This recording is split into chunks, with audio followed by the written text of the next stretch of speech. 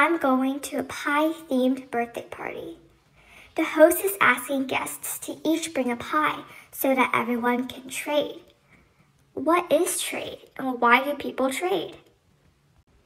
That's a great question. Trade is when people or countries exchange their goods or services for another person or country's goods or services. That way, both groups are able to have a greater variety of goods and services than they previously had before trade. That's nice. It sure is. At a pie-themed birthday party, people can trade slices of their pie for slices of another person's pie.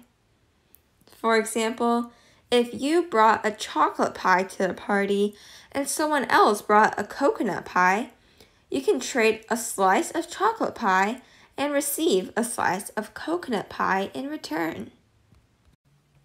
That way, instead of just having chocolate pie, I can taste both chocolate and coconut pie. Exactly. Like people, countries can trade as well.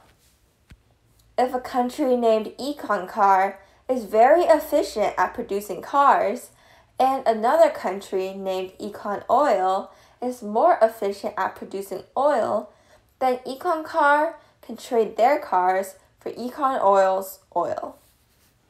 That way, countries can specialize in producing what they are best and most efficient at and trade for other goods and services. Wow, that sounds cool. That's right. Hopefully, you've learned more about trade. Please like and subscribe if you enjoyed the video, and be sure to check out our other economics videos. Thank you for watching.